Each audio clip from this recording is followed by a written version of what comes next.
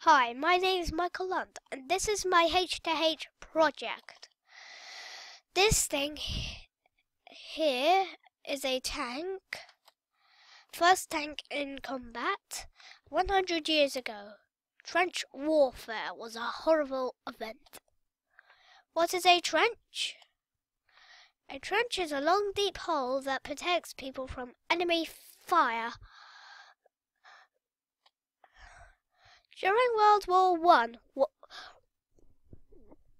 both sides had over 400 miles of trenches across Europe.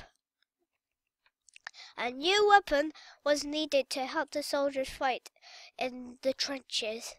Little Willie. The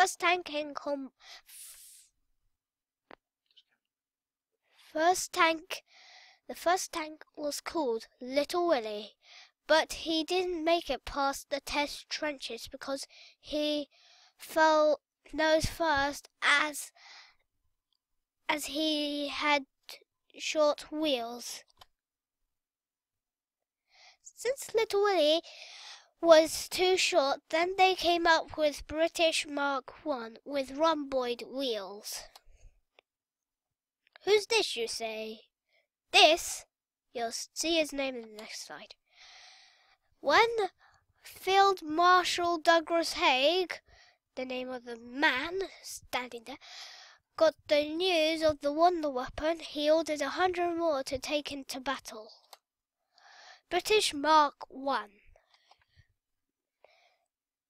The tank looks like this. This is nothing. This is British Mark I. There was 8 people in each tank. It was so secret that all the tanks were kept under cover before the day they went into battle. Germans' luck. They were actually lucky. On the morning of the 15th of 1916, 100 years ago, the tanks went into battle for the first time. Instead of 100 tanks, only 49 were made.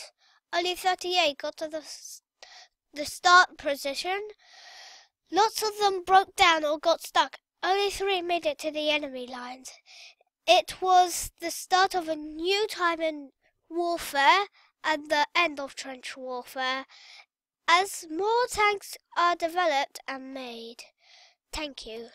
Thank you is a joke that tank men say. One final thought.